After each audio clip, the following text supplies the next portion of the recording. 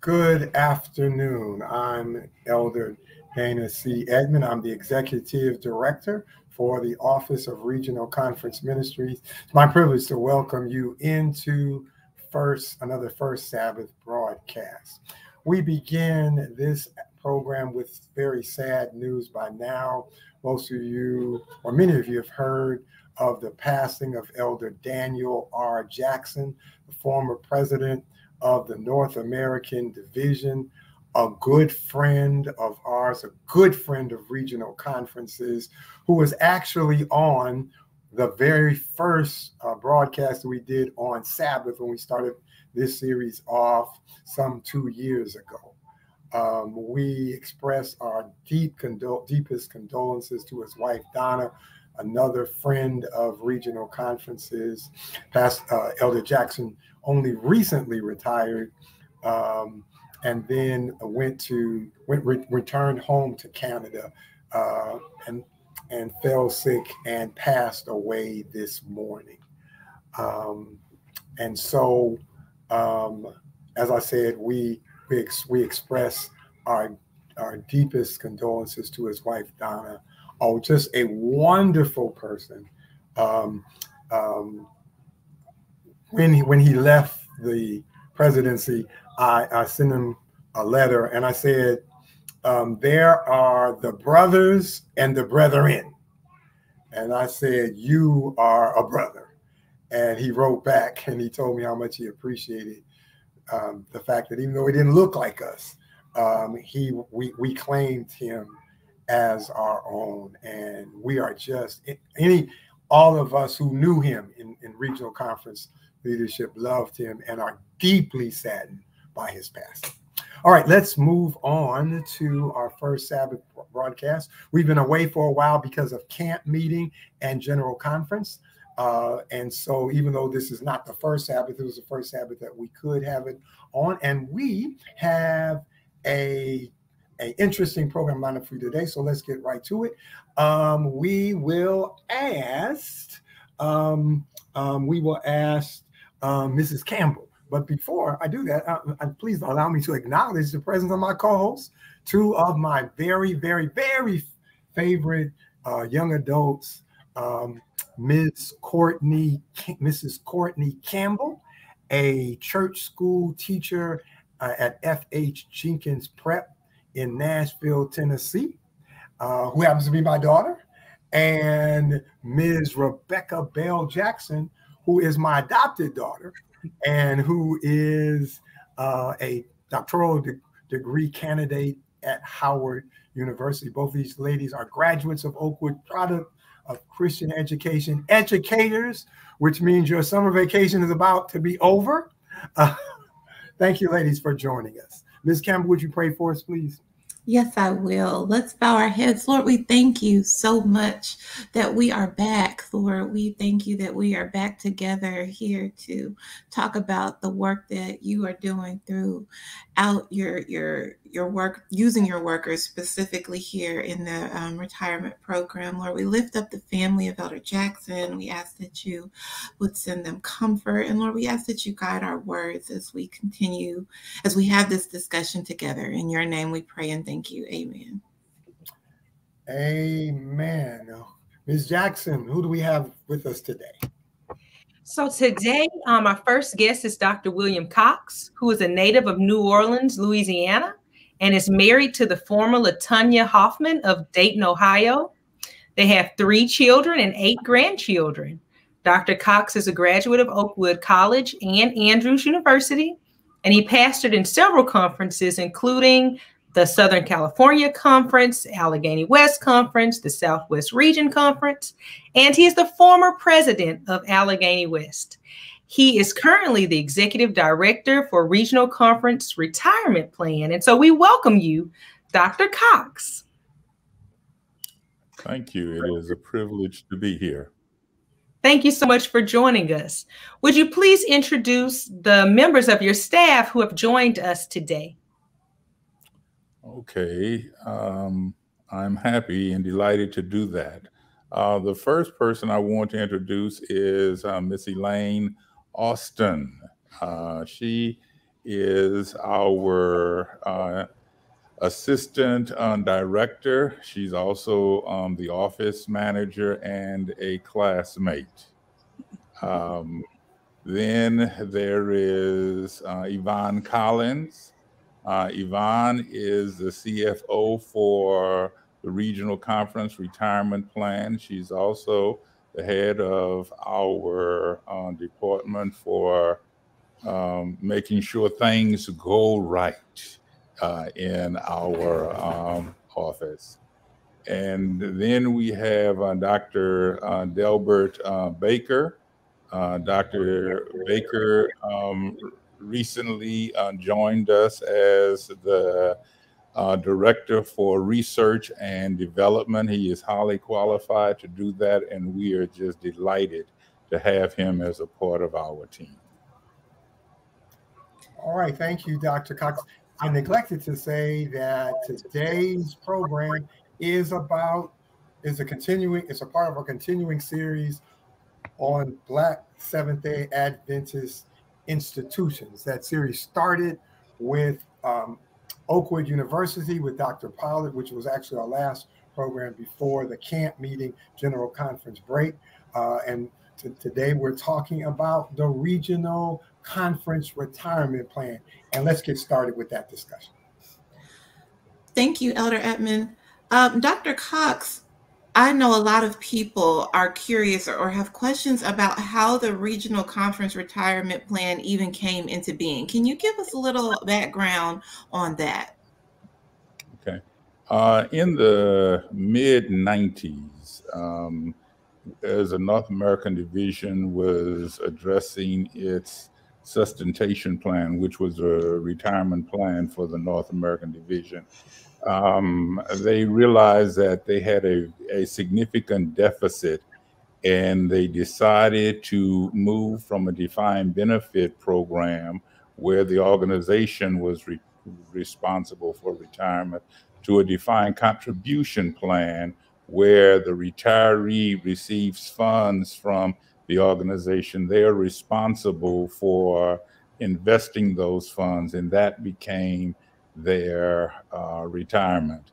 Well, regional conferences, the name itself has 2 major meanings.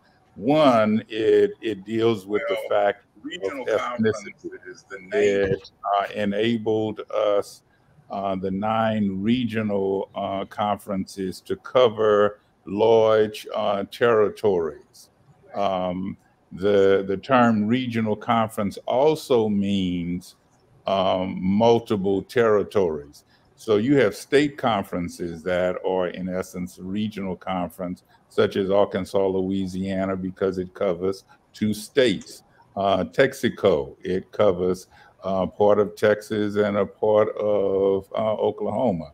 Well, the reality is, because the 9 regional conferences covered large territories, often the spouses of our retirees would not have enough time in a specific location to actually become vetted in a retirement plan. And so the regional conference leaders actually decided that we wanted to make sure that our regional conference workers were able to retire with dignity. And that was the major focus for the development of the regional conference retirement plan. All right, thank you, Dr. Cox. Let's talk about your personal journey. How did you end up being the executive director? What's the process that's involved in becoming the executive director? And kind of tell us what does executive director do? Okay, so the process is based upon how the regional conference leadership and board is set up. There are actually 31 members on the regional conference board. 27 of them come from the 3 officers of the 3 regional conferences, president, secretary, and to the 9 regional conferences. Thank you. And so those 27 plus the executive director, the assistant director, the CFO, and the director from ORCM makes up that board. Well, when Elder McCoy was reaching a retirement commitment, the board set up a search committee to actually do an interview for individuals who wanted to follow Elder McCoy as executive director. I went through that process with a number of other candidates, went in, interviewed, and because that group then made a recommendation to the board, and as a result, that person became the executive director. In terms of my involvement with regional conferences, I was actually in Los Angeles at the time that the discussion began to heat up. I want to thank my president, Elder Willie Lewis from Allegheny West Conference. He came to Los Angeles, offered a position at the Ephesus Church in Columbus because of conversation I'd had with my wife that said that if we ever had a chance to be in close proximity to her parents that resided in Dayton, we would seek to take that call. And so when the offer was made, it was checkmate. I went to Allegheny West Conference, and we were able to actually get into the plan that officially started January 1 of 2000. And the rest is history. What do I do? I primarily have the responsibility of setting the vision and the direction for the regional conference plan, along with the office staff. We talk through it. The board ultimately has the final say in terms of what we do and how we do it. Okay, forgive me for interrupting, because I forgot I'd ask you a part 2 of that question. Providentially, I believe the Lord was in that call, because if I'm remembering correctly, when you all came back to Ohio, your wife's mother, who was not an Adventist, joined the Seventh-day Adventist Church, and so that call was providential. All right, let's find out a little bit about the other members of the staff. Mrs. Collins, tell us a little bit about yourself and how you came to the regional conference retirement plan. And we're going to call, you'll hear us periodically in the audience, you'll hear us call the program RCRP. That's Regional Conference Retirement Plan for short. All right, so Mrs. Yvonne, tell us a little bit about yourself, a little bio, and then tell us how you ended up at RCRP. Thank you, Elder Edmond, and I want to say greetings to the saints. Yvonne Collins migrated from Montego Bay, Jamaica, the lovely island of Jamaica, rich in soil. I came to the United States in 1976, working corporate. And I recall going to the New Orleans, make it real short, going to the New Orleans East Church. And when I went to the church was almost like broken down. So I decided to say, hey, we got to fix this church. I mean, you know, there's no way we have to fix this church. So they say, oh, we have to go to the Southwest Region Conference for funding. I didn't understand the dynamics. So therefore, I went there for funding, and immediately they pulled me in to work with the finance department for Southwest Region Conference. And then thereafter, I was elected as the Women's Ministry Director. While I work in corporate, Dr. Theodore Brown was called to be the treasurer of the Great Lake Region Conference. So he asked me if I would join him. And I was like, I don't want to work for the church. I mean, absolutely not.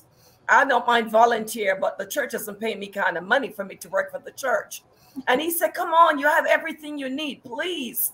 And I asked my husband, who's retired from Shell Oil, and he said, if that's where the Lord lead, I'll go wherever you go. So I went to the Lake Region Conference and served in the capacity as treasurer there for 16 years. And then Phyllis Wearley, shout out to Phyllis, was the treasurer for the RCRCP and ORCM. And the department decided that we're going to have two different chief financial officers due to the growth of the retirement plan. And I was interviewed and accepted the job. So here I am in Huntsville, living the life of luxury in the lovely Alabama area, which I love dearly. Okay, thank you, Ms. Collins. Same question to you, Ms. Allston, and you, Dr. Baker, in that order. Yes, hello, everyone. I'll blame my journey here on my orthodontist. I was not an Adventist. I was born and raised in the Baptist church, and it was time to go to high school. And so my mother mentioned to my orthodontist, we were looking for a high school. She suggested Newberry Park Adventist Academy. I had never heard of Seventh-day Adventist, had no clue. We went, took a visit. I loved it, stayed in the dormitory. And my senior year in high school, I got baptized into the Adventist church. In 1984, I moved to the Washington, D.C. area after having attended Oakwood, graduated in 82, went back home. And then in 84, I moved to the Washington, D.C. area and picked up a hobby of decorating cakes.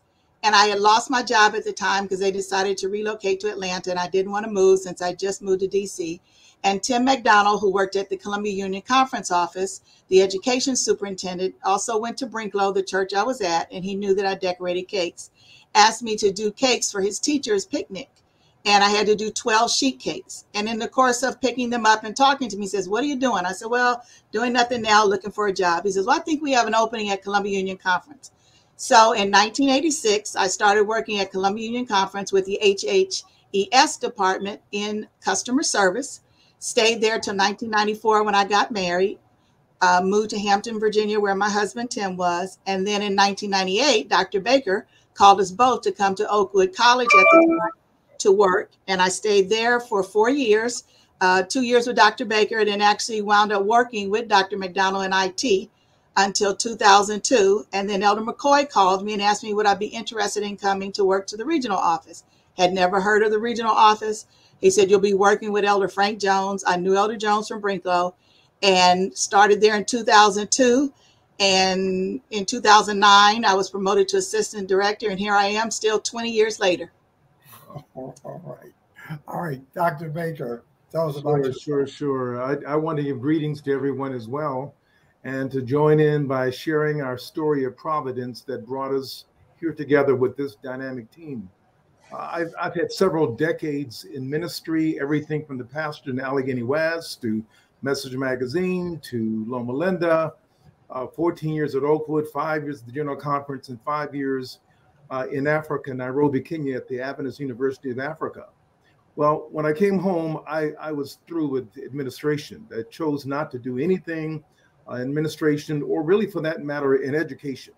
So when this possibility developed with Dr. Cox, who had a vision for expanding the ministry to retirees, matching with my love for retirees and my love to work and educate and develop and write, it was a match made in heaven.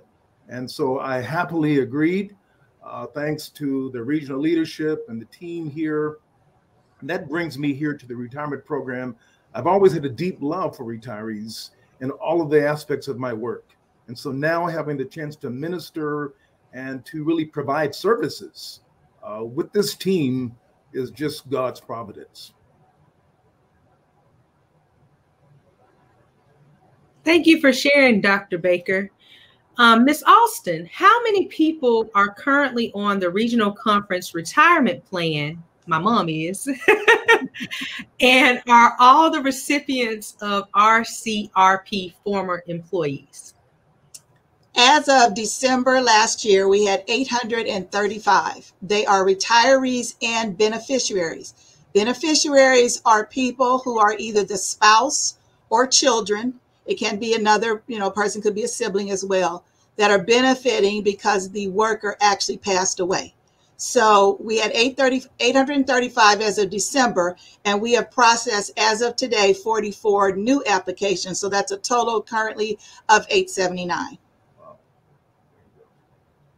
So I have a follow-up question about how many people on average begin receiving benefits every year.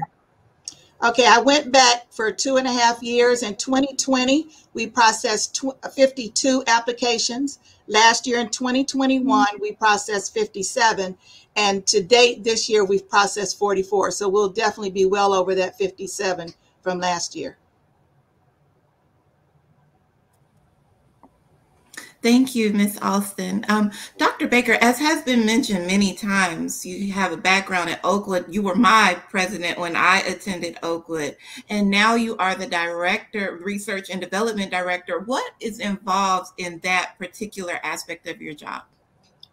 Well, that's an exciting question, because it allows me to share that the uniqueness about the RCRP program is it's moving into an area that a lot of retirement programs don't deal with, and that is providing additional services for the retirees. So the research and development area opens us up to deal with strategies, ministries, services, focus groups, understanding what are the retirees really dealing with, what are their needs, what are their interests, and then we can go back as a team, look at it and say, what can we do to offer more services for our retirees to get ready for retirement, before they actually enter the retirement phase, the transition in, and then once they're in the retirement program, how can they maximize their potential? We see this as being a great opportunity to develop great services with retirees. A lot of people, when they retire, they feel like, I'm just sitting back and I'm going to the beach and kick back and take it easy and do nothing. On the other hand, the new retirement thinking says there's great things we can do. And this is an exciting chapter of our life. And so in research and development, along with the team here, we're saying, how can we maximize this potential and just open it up for our retirees? So we do publications and programs. You'll be hearing about another program later on, and a variety of things. Thank you. Thank you, Dr. Baker. Ms. Allston, who is covered by RCRP? And how can a person become eligible to receive benefits? Anyone working for one of the 9 regional conferences in our office who's a full-time, or even we now have part-time employees, is eligible to be on the plan. However, let's say we hired you tomorrow, you have to work 1,000 hours, straight hours. So if we hired you July of 2022, and between July of 2023, you would have had to work 1,000 hours to be eligible. If we hire you at age 55 or older, then you're automatically what we call vested. And vested means you're immediately ready for eligible for retirement benefits. Those who start and meet that 1,000-hour rule, when they work 5 years, then they become vested on our plan. Now, to back up a little bit, when we started our plan, which was January 1, 2000, anyone working for a regional conference January 1, 2000 who did not sign a waiver to stay with the North American Division Retirement Plan, we had about maybe 8 people that did, then all of their vested and approved NAD years carried over into the regional plan. All right. Well, Ms. Jackson, I noticed you use the word I. How can I become a part? I've been trying to get you to be connected with denominational service for a long time. So we can talk about that. We can talk about that that later. Okay, Ms. Collins, let's talk about. And by the way, I forgot to say this at the beginning. And I'll ask Mrs. Campbell and Ms. Jackson to help me with this. If there are questions from the audience, please put them in the chat, and we'll be happy to answer them. Ms. Collins, Ms. Jackson expressed an interest in being a part of RCRP. So, how much is that going to cost, Ms. Jackson, to be a part, or any employee? How much does it cost? Let me address the beautiful Ms. Jackson. But thank you, Elder Edmond, for the lovely question there. I want to share with this audience that to be a part of the retirement, all you have to do is to work for the great regional conferences. The 9 out of the 9 regional conferences. This is not a contribution where you have to contribute anything. This is a benefit that we believe in. The workers of our conferences desire to work and retire in style, so they don't have to come up with anything. However, the conferences, the constituency, they put contribution into the conference, and the conferences send that contribution, which is 9%. It's 10.25% is broken down to the regional conference headquarters. Okay. So each conference contributes 10.25%. 10.25%. Okay, so when I was in South Central, the tithe was up a little over 20, it's about 23 million dollars. So that's a little over $2 million. That's correct. Okay, very good. And it's important to know, Elder Edmond, that from that contribution come down, we know we're building a lovely building, and people say, well, but that's not retirement. It's important to know that that is not retirement fund. That is building the building. That's very important to know as a CFO to share with the audience. All right. Yeah. When you send your retirement, it's strictly for retirement. Thank you. Thank you for sharing that, because there was that misconception.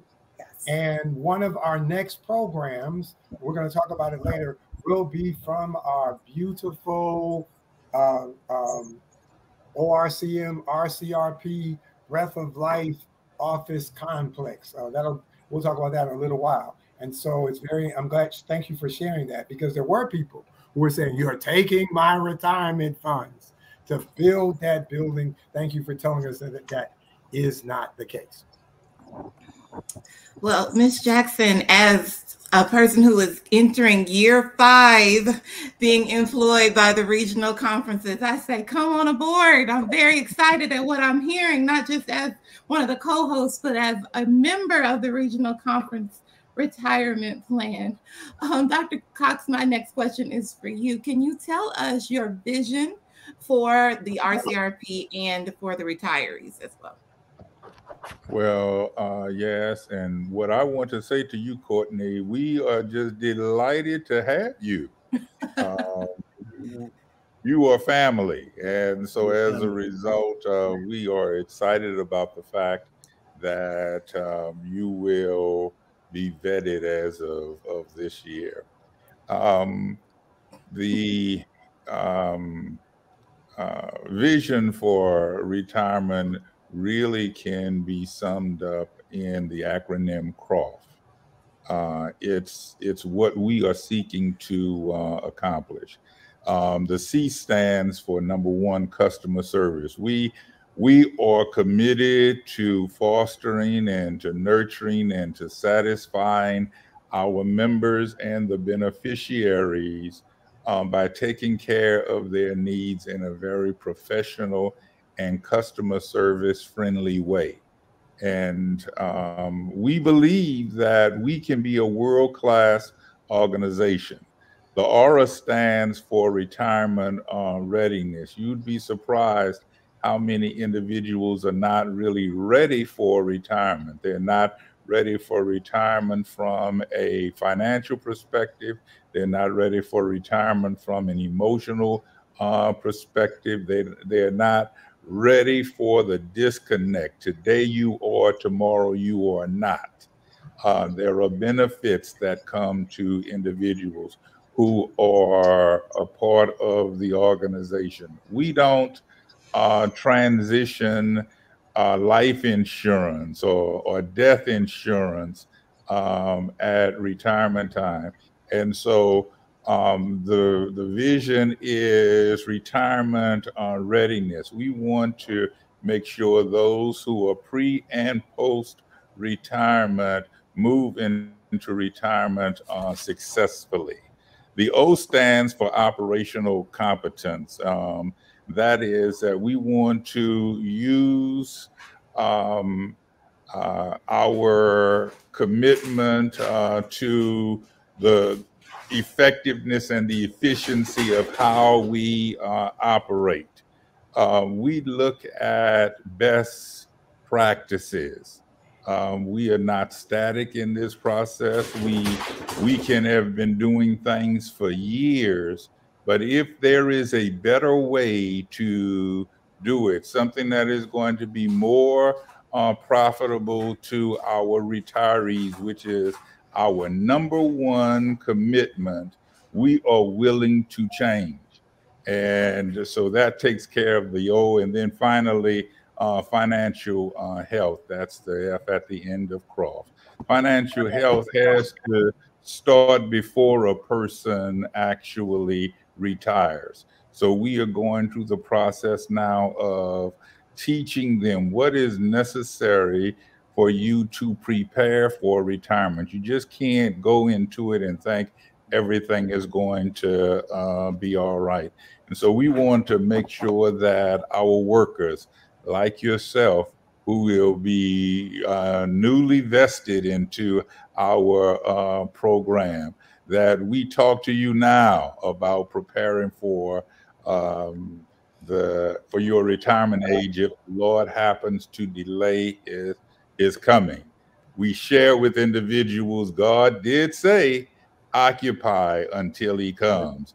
And it's our goal, our desire to make sure that all of our retirees and benefits are able to retire with dignity and to move forward in their golden age to doing that which God has placed on their hearts. Mrs. Campbell, I'm glad to hear that you will be vested this year in the retirement program. However, you know you are old when your daughter is vested in the retirement program. Just vested, not retiring yet. Not you got some space there. Got some space. You're seasoned, Elder. You're seasoned, not old. You're seasoned. You know, that's what when I was young, when I was Miss Rebecca's pastor in Memphis, we used to say old people were seasoned because we didn't want to say they were old. So that I know all those other little ways of saying somebody's old. But praise the Lord for getting old, because the alternative is not very good.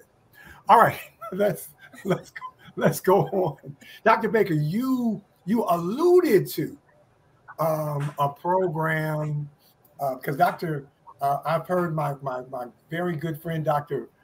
Cox say many times his goal is for the retirees to get more than a check. And you alluded earlier to the fact that this is unlike our program is unlike a lot of programs that just hand people a check. Okay, so you alluded to another program. Tell us about a Dale, I think it is. Tell us what it is. Just talk to us about the Dale program. Well, great. I want to build on the words of Dr. Cox and talk about the vision for this program. I want to affirm what my colleagues said. And the 20 years the RCRP program has been in existence, I am so proud of what happened. It started to happen in 2000. I remember very distinctly when the moves were underway to create this program. And from the start to now, it's been a tremendous blessing. Well, part of the vision that you just heard mentioned was that there be a ministering avenue of the retirement program. Now, there's nothing wrong with just the check. I mean, everybody affirms that you got to have that check. for sure. But on top of that is how can we work with the retirees who've given literally tens of thousands of hours of ministry? How can we help them when they move into the retirement area to feel a part of a whole, to have a community, to feel like they still can use their resources, they can stay in touch, they can have continuing education, they can learn, they can have the resources, and on and on and on. Well, as a result of this, with Dr. Cox, Elaine, Yvonne, the Board of Trustees, you, Elder Edmond, and many others, the program ADEL has come into existence. It stands for Association for Development, Enrichment, and Lifelong Learning. It is the ministering avenue of RCRP that allows many of the services that the retirees can be blessed from. You say, well, what are those services? Well, when we started it, really the end of last year, the question was, what do we need to have in this program? So we did a series of research groups with the retirees. We had about 12 focus groups, surveys, focus groups, a variety of ways, meeting with people saying, what do you want?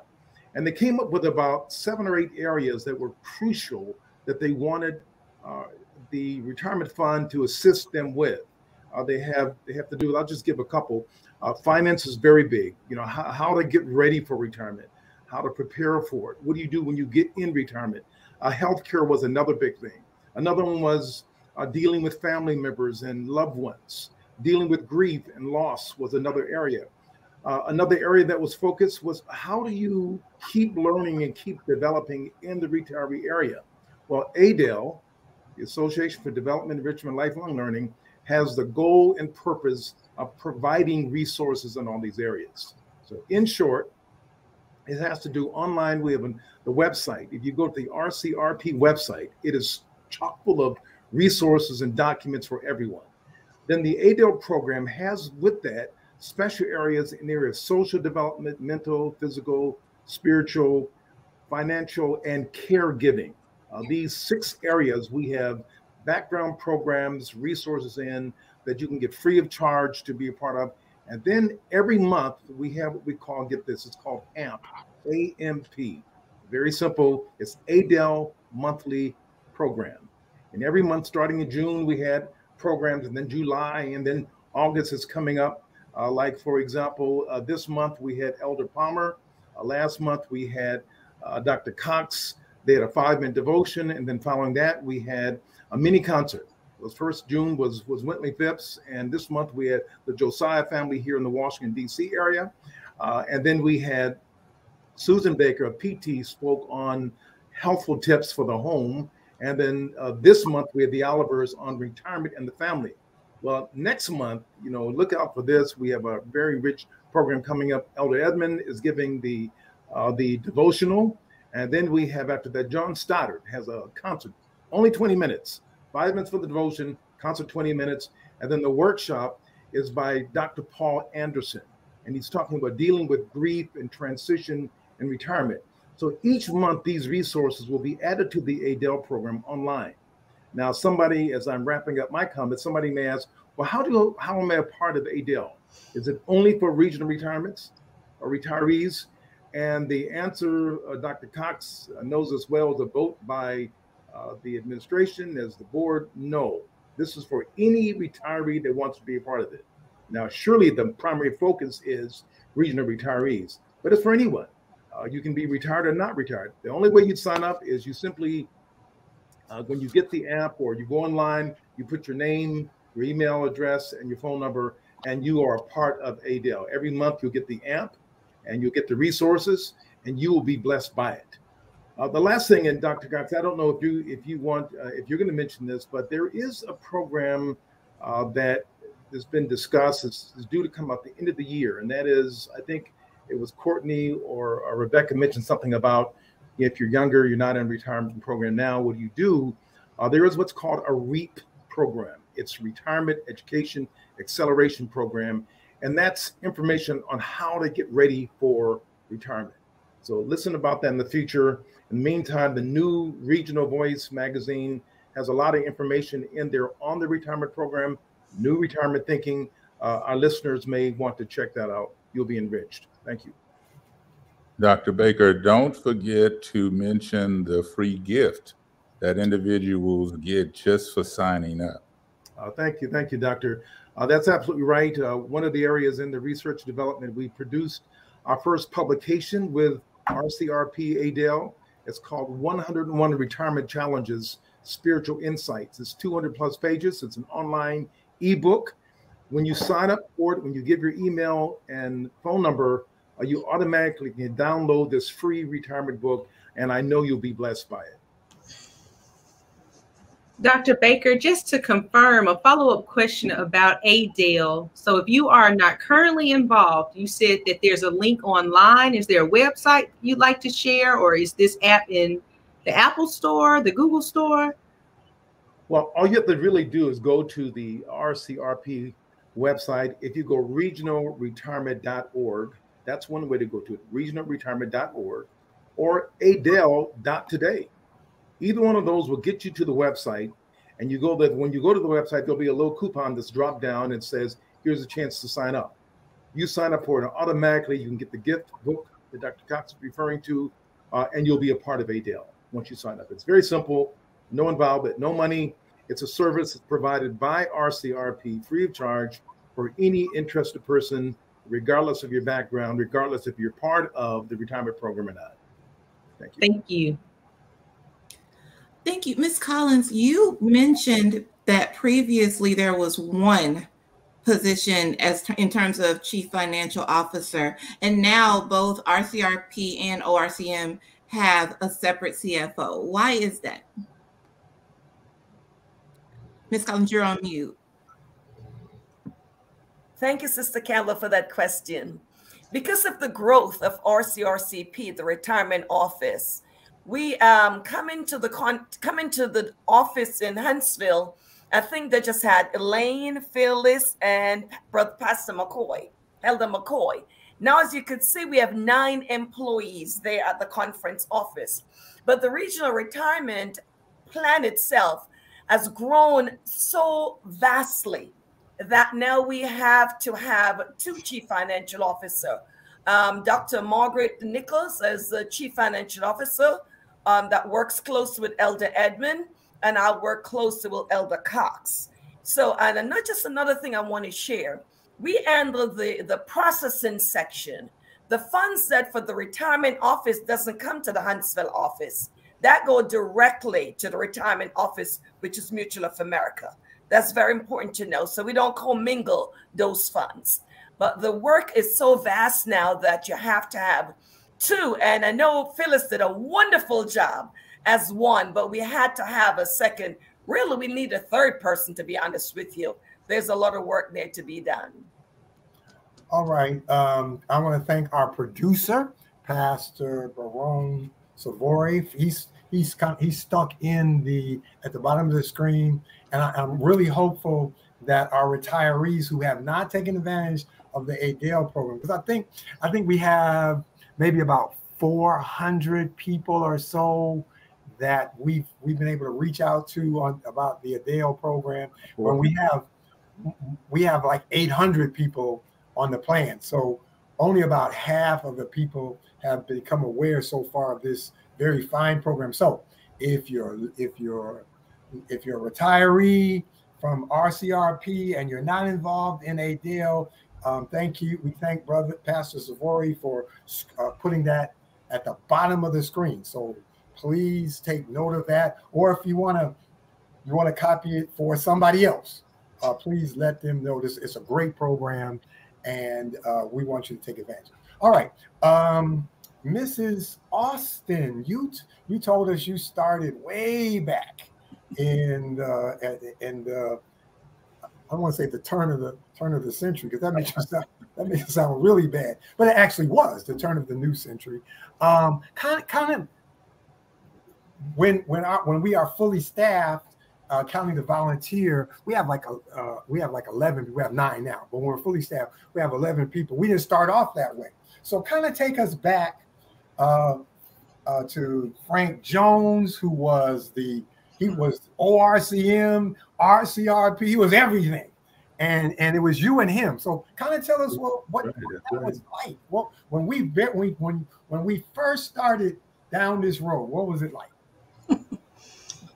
Elder Jones was a North American Division retiree. He and Dorothy, his wife, retired to Huntsville, and they asked him to help out getting the office organized. I know he used to help out at the Oakwood Church and even at Oakwood, helping with various buildings.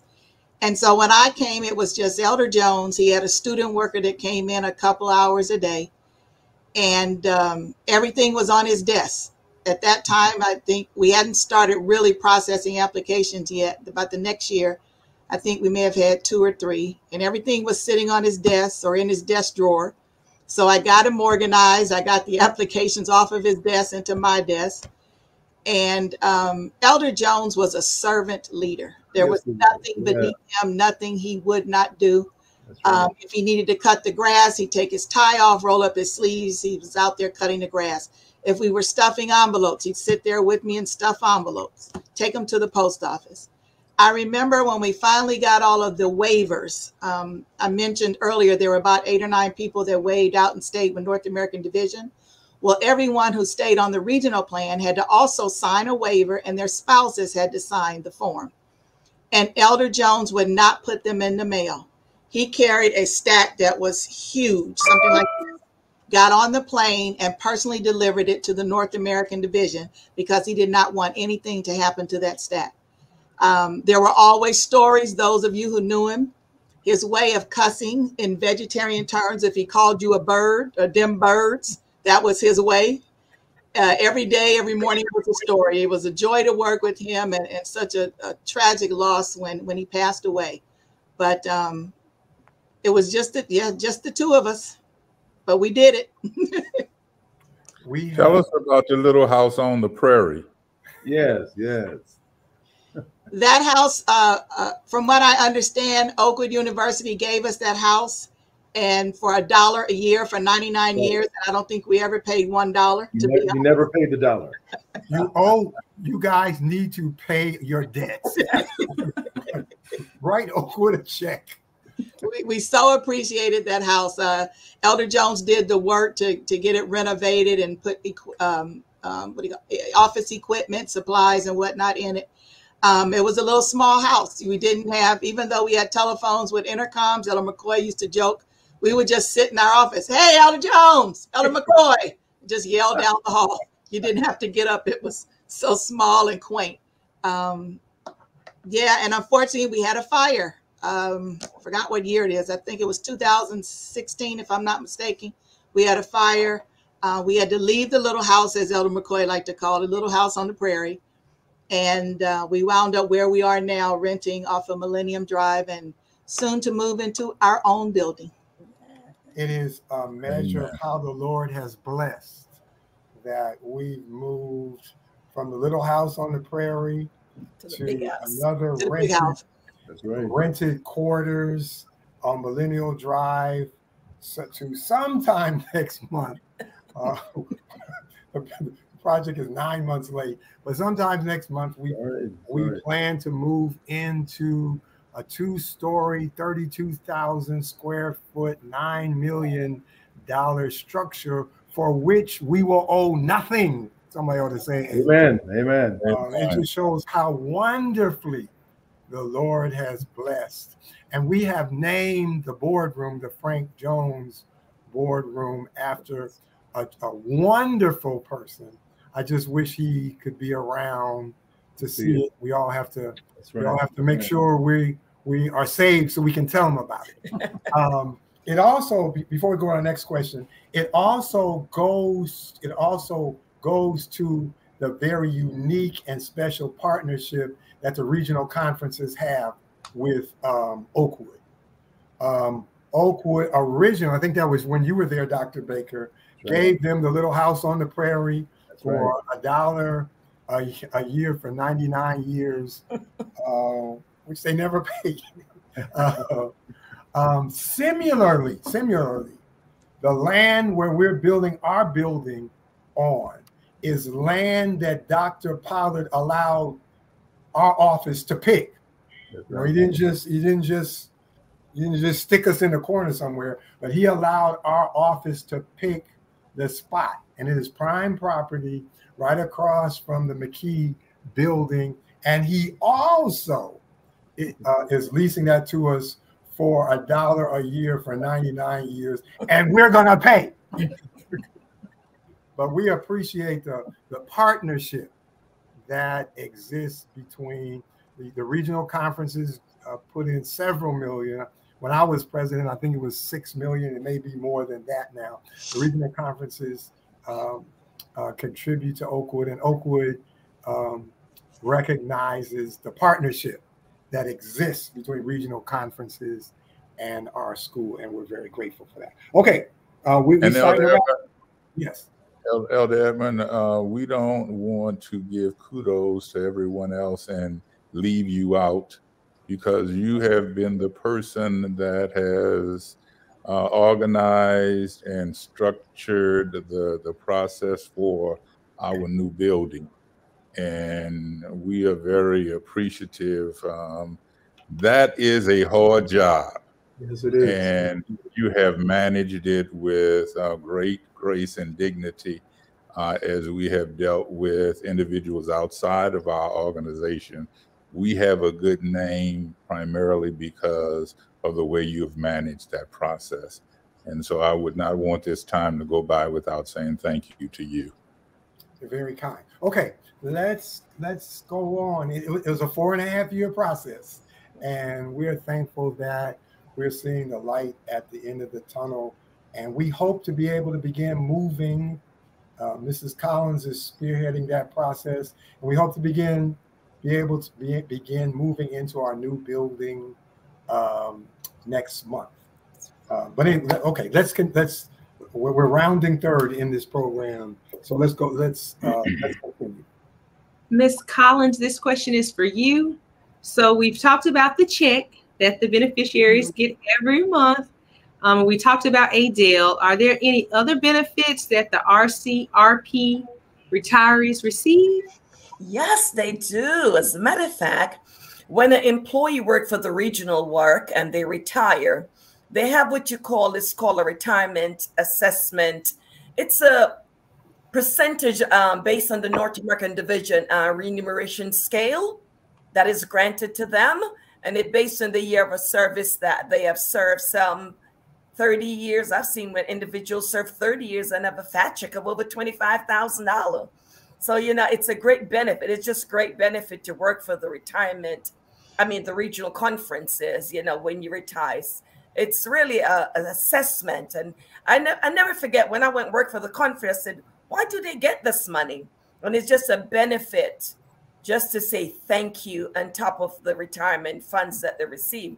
Also, we work along with the Adventist risk management for those individuals who cannot get medical insurance outside on the field. We partnership with Adventist risk. And if a retiree part with their Medicare Part A and B, they can get a subsidy also for a premium, of course, with the retirement office. So I could say the retirement office that we have for the regional work is stellar. It's one of the top. I think also Ms. Collins can correct me if I'm wrong. And I need to point out that there's a question in the chat. Ms. Campbell, I'm gonna ask you to read that question. But Ms. Collins, correct me if I'm wrong. If for whatever reason, I still have children who are, and this probably happens. I have children who are in college as a retiree. Isn't there educational benefit? Yes, it's educational subsidy. Also, if a retiree have dependent children, we give $225 per month for that retired for the dependent as well. Okay, wow. But you have to be if you know, a lot of times we have to adopt our children or our grandchildren. So we also take care of not only the medical portion, but also for schooling as well. All right. And just to add to that, I'm sorry? No, I was going to say, just to add to what she's saying, if they were covered by the conference 5 years prior to retirement, then we also cover them in retirement. Yes, yes. Wow. It's a blessing to know that there's a lot of perks that go along with that. And we recently, and I'm sure Dr. Cox is going to cover that, when a person retires deceased, we also give some extra money to help for burial as well. So we're really taking care of a lot of little nuances stuff. Or I'm just saying nuance. I'm just saying those are good stuff to help with the burial. And we need to point out that this is a result of the faithfulness of our constituents. Faithful of our constituency, yes, sir. So we appreciate that. A faithfulness that allowed regional conferences last year, when we were still in a pandemic, to have what was probably the largest tithe increase that we ever had. I think we did. In spite of the pandemic, Doc, we had a great increase across the board for that. And, I got to give kudos to my boss, Dr. Cox, because when he came on board also for the retiree, when a retiree passed, the spouse was only getting up a 66%. With Elder Cox's leadership, they get 100% now of what the retiree was getting. So that's a blessing. It is. It is. All right. The question from the audience, Mrs. Campbell. Yes, we have a question from one of the people watching on YouTube, and we thank those of you who are watching. The question is, and I'm not sure who is able to answer it, so I'll just open this up to everyone. It says, can workers in the regional conference work in the Bermuda conference for a few years without losing service credit toward their retirement in the regional conference retirement plan? Oh, there it is on the screen. Thank you. Okay. I think the person asking that has a vested interest in the answer. That's my friend, Dr. Manners, who's the president of the Bermuda conference. Let me direct that to Dr. Cox. Okay. So one of the things that I appreciate about our leadership is that we have learned from others' missteps. So as an example, the North American Division retirement plan was funded by the conferences. All 59 conferences paid into the retirement plan. And that was based upon that everybody in a region, in a conference, one of the 59 conferences, was sending a percentage of its tithe to the North American Division. Okay. Well, the unions were putting individuals into the retirement plan, but not making financial contribution. And the North American Division was putting individuals into the retirement plan and not making contribution. And the General Conference was putting individuals into the retirement plan without making contributions. And so we learned from that. So you can only receive benefits for the time that you have served in the North American Division if you were an employee January 1 of 2000. So if, as an example, 96 to 98, I was in California, Southeastern California.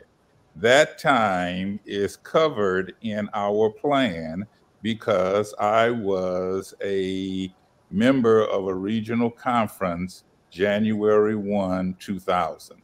After January 1, 2000, we do not accept service credit from any other groupings except the 9 regional conferences and the Office of Regional Ministries, or if you're working for the retirement program in Huntsville. Okay, but Dr. Manders was saying, if I go to Bermuda, do I lose the time that I had before? You do. No, not before. Yeah, not before, but while you are gone, you do not get service credit. Right, if you come back, you can pick up that that time once you come back. Okay. In other words, the time that you come back and start working in a regional conference, that will add to your service credit. The time you spent in Bermuda does not add to your service credit. Right.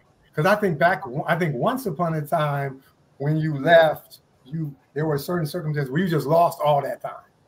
And I think that's that's what he was concerned about. So you don't add time, but you don't lose time. Do you want to add something to that, Ms. Austin? As the I want to go back to the vesting. If they're not vested, let's say they worked for a regional conference 2 years and they go to Bermuda for 5 or 10 years, and unfortunately they do lose that. But if they're vested, they go to Bermuda, then their years are frozen with a regional plan. Okay. Thank you for that correction. I thought, Ms. Campbell, I thought I saw another question in chat. Did I see a question in the chat? Elder Edmond, I need to make a correction to a statement I made earlier as well. Okay.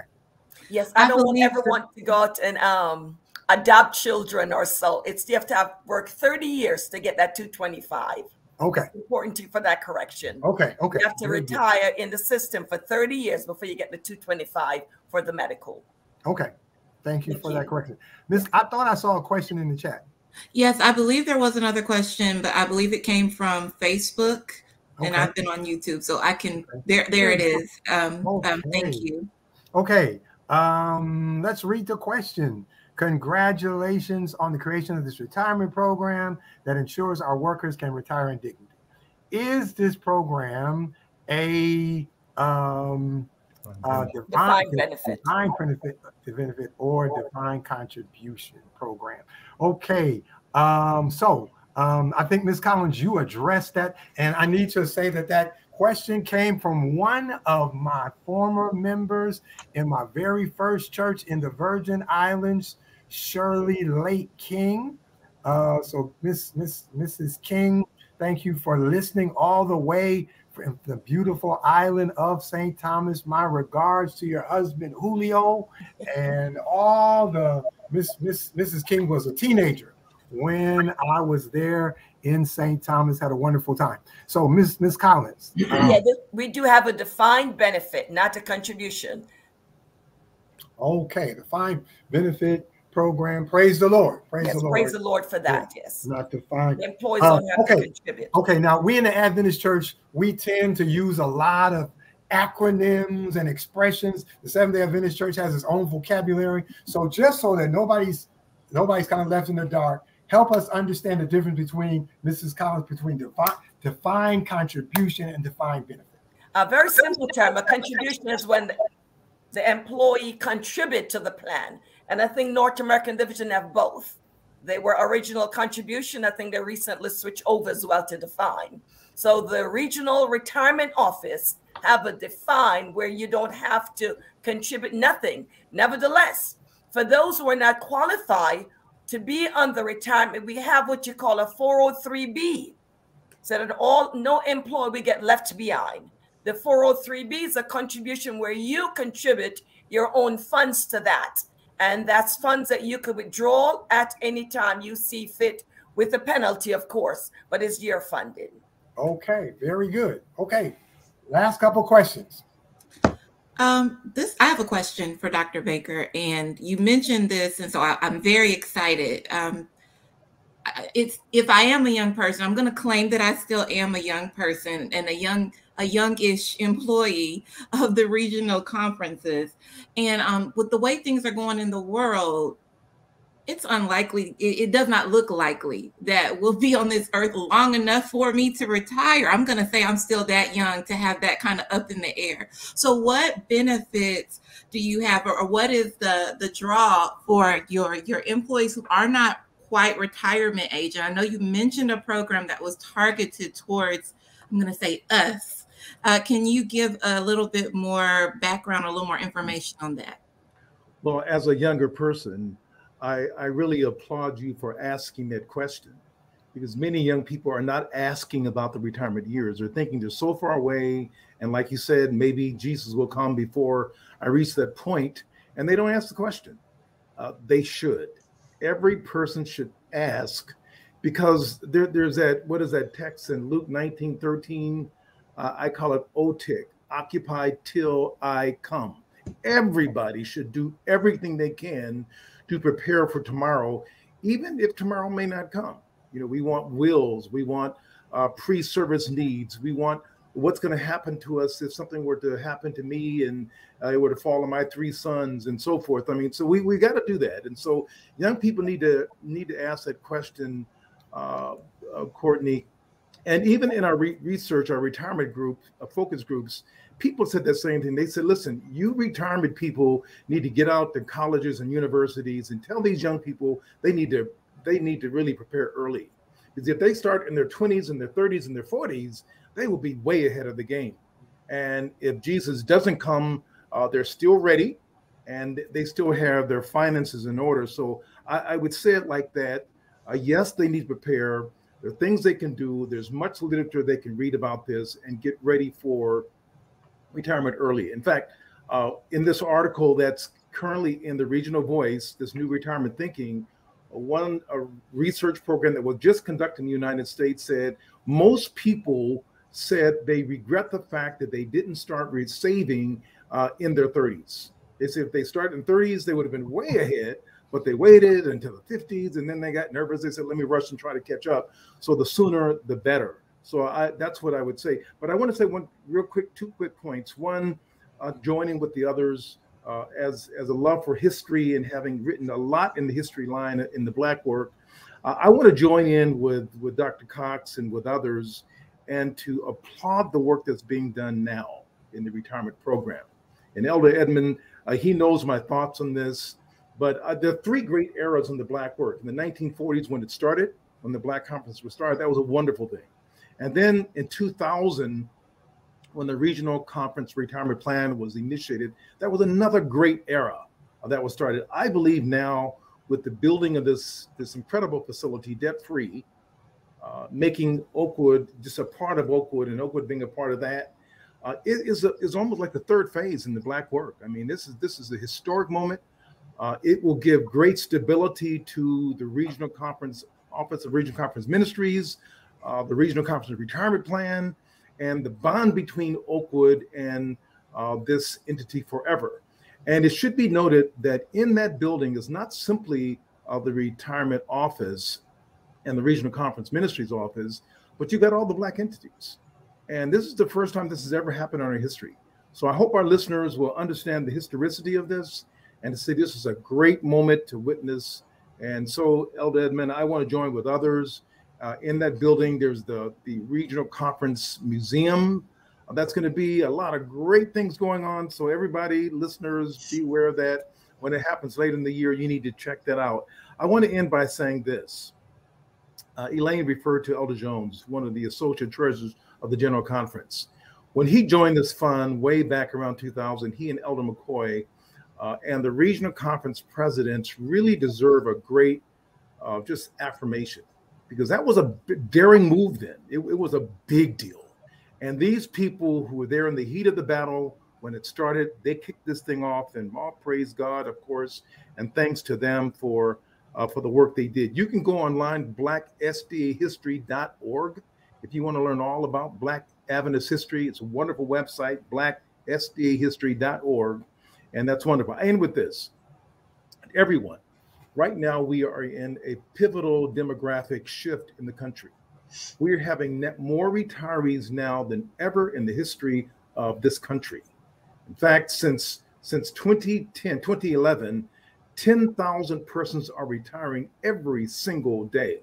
So the figures, the demographics that Ms. Allston referred to earlier, they're going to continue and increase. So retirement is a big thing. And now when people are moving to retirement, they're not kicking back doing nothing, but they will be active. And that is a wonderful force of service that society can take advantage of and maximize. So all of us need to be aware of this. The baby boomers getting older, they say in year 2030 and 2031, all the baby boomers, 76 million Americans, will have reached the point of retirement. So all these folks are going to be in retirement, and they're living longer. Do you know that right now, this is the most time in all history where people are living beyond 90 years of age? That's the fastest growing demographics in the country, 90 plus, because people are living longer. So get used to it. No longer are you old at 60s and the 70s.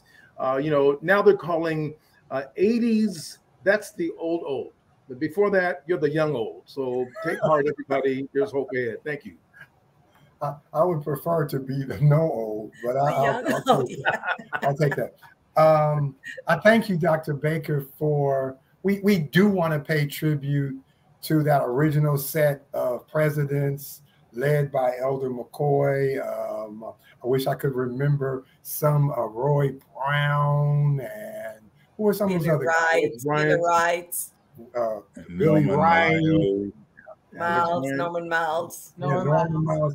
We want to pay tribute to those guys because they did take some heat, and some of them, in fact, most of them, I shouldn't.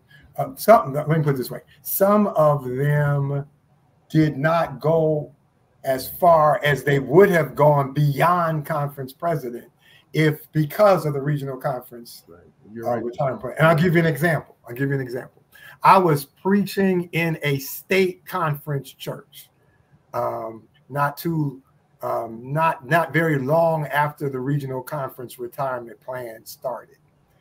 And the Caucasian pastor said to me, he said, I believe that Joseph McCoy would have been the president of the union if it were not for the regional conference retirement plan. Wow. I never will forget that. I never will forget that. And I remember a conversation I had with Elder McCoy where he said this. He said to me, he said, I know that there will be some opportunities denied me because of my stand, but I'm going to take that stand. And so we pay tribute to all those guys who have made sacrifices to make the lives of our workers better. All right. Dr. Cox, let's close because we're out of time. Dr. Cox, so let's give you the final two questions. The ultimate goal for RCRP is to be fully funded. First of all, explain what that means, and then explain what that potentially means for ministry in the regional conferences. Okay. So being fully funded means that we have enough assets to cover all of the liabilities of our workers, okay? And that is a moving target. And when I say that, I mean because every year additional liabilities are going to accrue. Now, once we get to quote unquote fully funded, then those who are doing the actuarial studies will be able to say to our retirement board, instead of putting, I'm just making up a figure, instead of putting $15 million into retirement, you can put 7 and the actuarials will maintain the idea that you are fully funded. Once those funds are not, and this is a year-to-year target because it's a moving target, once we become fully funded, then those additional funds can go into the work of what we are primarily called to do, which is to evangelize and to share the good news of the gospel. We do that in our individual conferences. We also have a commitment to finishing the work in our collective conferences.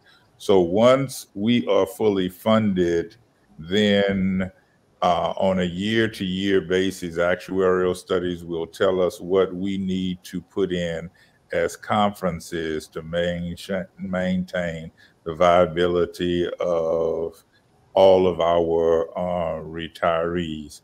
And those additional funds can then be used by the conferences individually and collectively to do things to increase the financial support in sharing the gospel. So, for example, when Mrs. Yvonne was in Lake Region and doing 10% of about $12 million tithe, so that was 1.2, 1.3 or so. So if we no longer had to do 10.25 and we could cut that in half, then Lake Region would have another $500,000, $600,000 to do ministry, or we could or maybe they wouldn't keep all of it. Maybe they would keep some of it, and then put all the conferences would have a kind of collective pot where we could do collective things in terms of ministry, education, evangelism, whatever. We could have those extra funds for ministry once we get fully funded. That's what you're saying. That was the idea when the retirement program was initially started, as I've had an opportunity, of course, to talk to Elder McCoy and to other legacy presidents. And we identified legacy presidents as those who actually signed the documents to initiate the regional conference retirement plan. That was the plan and the mindset of the leaders of that day. And we continue to share that with the leaders of our day so that it doesn't get lost over time. That would be the intent that we would seek to carry out as we move towards being fully funded. All right. My thanks to all of you. There's a question or two in the chat that we're not going to be able to get to because of time. We got one more question for Dr. Cox, and then we'll close. Thank you, Elder Edmond. Dr. Cox, we've covered so many things, and as an employee, I've learned, and I'm very excited. Is there anything that we did not cover that you feel that you would like to address before we close? Okay. The principle that we follow in leadership in the retirement plan is twofold. Number one, everything we do has to be beneficial to the retirees. Amen. We exist to address the needs of our retirees, and every opportunity we have to follow best practices, regardless to what it may change in terms of what we have done in the past, we are going to want to move in that direction. The first 10 years of our organization, we were seeking to build infrastructure.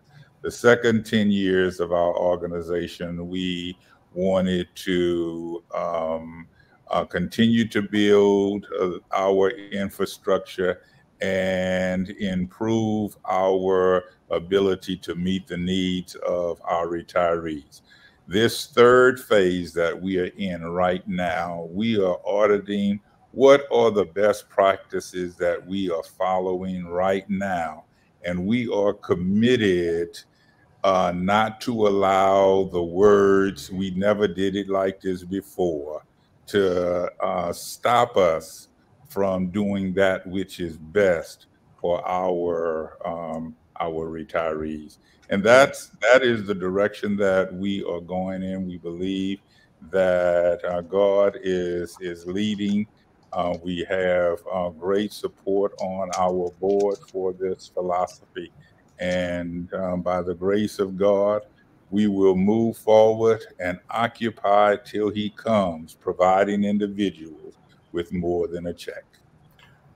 Okay, our producer is kind of fussing at me saying there's questions in the chat. Yeah. All right.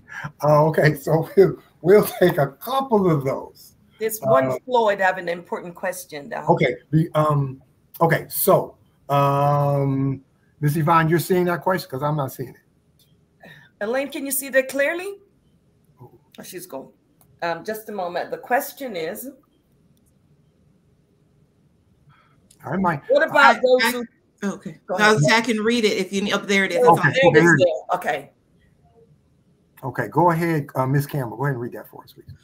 What about those who paid to have their spouse receive 100% and took a lower percentage? Since the spouses receive this automatically now, can we receive that percentage? Dr. Cox. Okay, the idea of 100%, the clarity of that was when a person was an active worker, they were actively working, they had not retired yet. That active worker, they died, their spouse would receive 66 2/3% of their deceased husband or wife. We took a vote that actuarially we can go back to January 1 of 2016 and say individuals, as we go forward, will get 100% versus 66 2/3%. We were not able to go back beyond January 1 of 2016. So that was voted by our board. So if you had a spouse who was actively working and they died in service as of January 1, 2016, you have been receiving 66 2/3%. We are now going to increase that benefit from 66 2/3 to 100%. So that's what that is doing. Now, the flip side of that is if you are retired and you have taken a reduction in the amount of money you are getting, and because of your spouse, you wanted your spouse to receive this. Once you sign those documents, that is etched in stone. So no matter what, that cannot change. So as an example, if your spouse dies before you, your benefit still remains the same. And when you pass, it's over. And so it becomes important that individuals understand what that 100% actually is. The final explanation on a 100% would be when the employee signed up for retirement, they identified who would be the beneficiary of their retirement. So let's say a pastor signs up and says, I want my wife to receive 100% of my benefit. That does not mean you're going to get 100% of their benefit. It means that you will get 100% of what they choose when they retire for you. All right. When they retire, whatever they identified in those legal documents, you will get 100% of what they have allotted you. That's the other way 100% is looked at. Okay, because it's still Sabbath. I don't want to get too deep into the weeds on that. So let's. Now I don't know if there are any more chat questions that don't cause us to kind of move into the financial end of things. So if there's okay, that's a good question. We can. That's a go into the weeds question. All right. Could a current state conference declare themselves a regional conference and join the regional retirement plan? First of all, understand that contrary to what a lot of people think, a regional conference does not technically mean a black conference. A regional conference refers to territory and not ethnicity.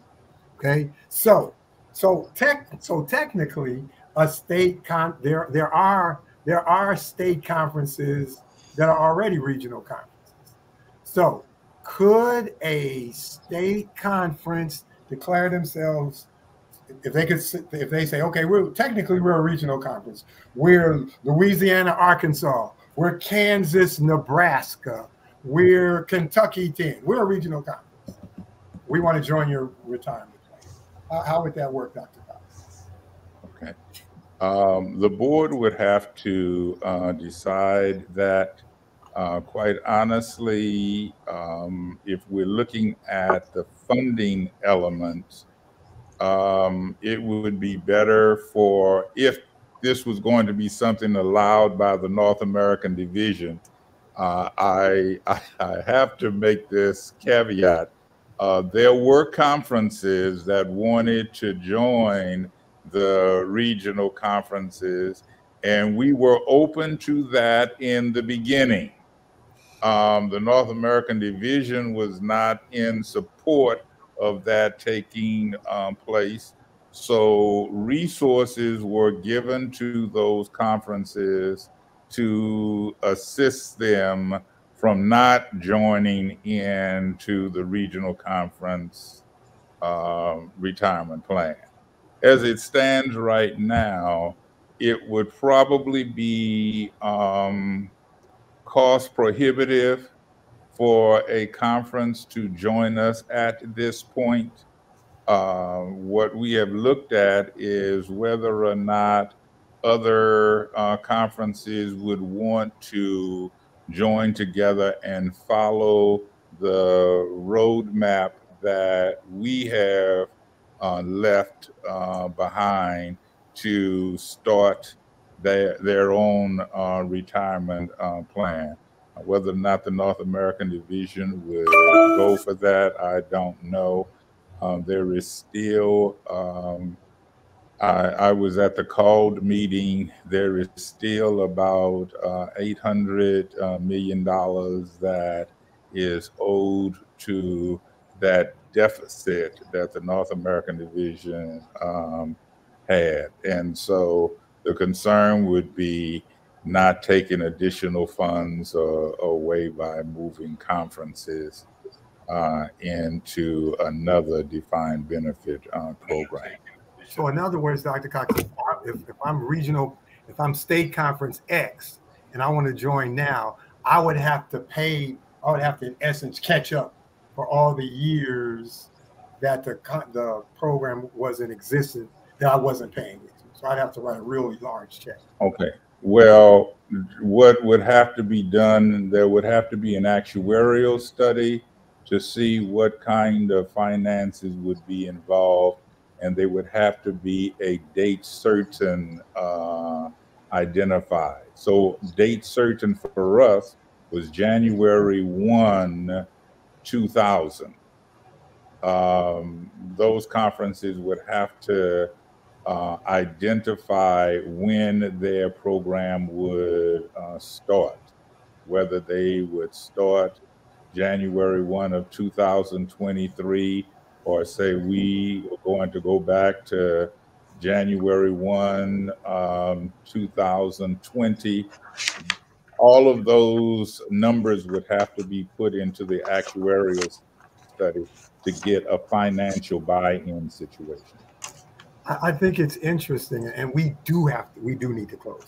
But I do think it's interesting, and it is a credit to the people who came before us that we have something that our state conference brethren want. I mean, I don't want to say I was just, because that might give it away, but I was in a state conference recently where I got, like, one of the pastors pulled me aside and said, listen, are you interested in engaging our leaders so that we can be a part of the regional conference retirement? Well, first of all, that's Dr. Cox's area, not mine. But I mean, that is not by any stretch of imagination the first time somebody from a state conference has said, how can we be a part of what you have?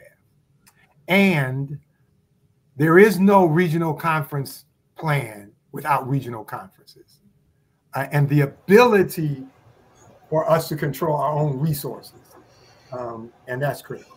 All right, we got to go, but Mrs. Yvonne, you referenced what we do when a retiree dies. I do want Dr. Cox so I'm on the regional conference plan. I pass away. what steps do you take from your office? Okay, the first thing that happens is Elaine will make me aware of someone that has passed, and someone from our office will give a personal phone call to the family. Generally, that's me. We contact the family, we offer condolences, we let them know that there is a letter that we are sending out. That letter is a letter of condolences. It also gives the 7 steps that one will need to go through in order for the beneficiary to begin to receive funds. That generally takes up to about, you need to be prepared for a 2-month period of time where there are no funds coming into the house in reference to that, the death of that employee. And we, once the death certificate has been finalized with Mutual of America, that's one of the steps. And they have calculated what the beneficiary is going to get. Then for the 2 months that they did not receive any funds, they received those funds plus interest in a lump sum. And then the following month, they will get what they will receive for whatever the period of time that beneficiary benefit has been identified. We have also started sending a check, just some funds that will help assist with the final expenses of the employee. This is just for the employee. It's not for the beneficiary. It's for the employee. And that is what we are doing with that's what Elder Collins was referencing in her earlier statement. Well, thank you for explaining that, Dr. Cox. And a lot of those benefits are things that have been initiated under your leadership. And we thank you for your vision of more than just a check. Thank you, Mrs. Collins, Mrs. Allston, Dr. Baker, for a very informative program. Thank you for your ministry, and God bless. All right. How are we going? Let's close off with some commercials. All right. We are very excited about some of the things that are coming up in the first Sabbath series. And I know that coming up on your screen, you'll see our very next program, which will be on August 20 at our normal time. And it will feature Adventist Faces in High Places, some of our most recent officers who are elected or reelected in the General Conference session. We have Elder Paul Douglas and Elder Maurice Valentine, who will be joining us. And then we are really excited because we're hitting the road, and our next 2 First Sabbath series will be on location. The next one will be on following August, our August one. In September 3rd, we will have a meeting live from the new ORCM building. You can see there, it's looking good. And then in October, we'll be at Pine Forge. I know we'll have a lot of people who are really excited about that. We'll be live from Pine Forge, from the historic Pine Forge Academy on October 1st. So we look forward to seeing you then. And then we are especially excited that our newest issue of Regional Voice is now available. You can go to our website, and there you can check out the newest issue of the Regional Voice on our website. We covered the recent General Conference session, among other prevalent issues and things that are happening around the regional conferences. So we encourage you to please go to our website and check out the newest. You can go to our website and then go to our publications, and there you'll see our most recent issue. Okay, I wonder, Brother Pastor Savoy, can we put that website on the screen, which I didn't give to you, but there you go. Okay, thank you. He's just so good. That is, oh no, okay, that's the regional, no, that's regionalretirement.org. Okay, we are AdventistRegionalMinistries.org. I don't know if you can add all lowercase, AdventistRegionalMinistries.org. So I don't know if you can put that up there. Yeah, there you go.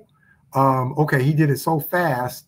He forgot the E there. Ministries.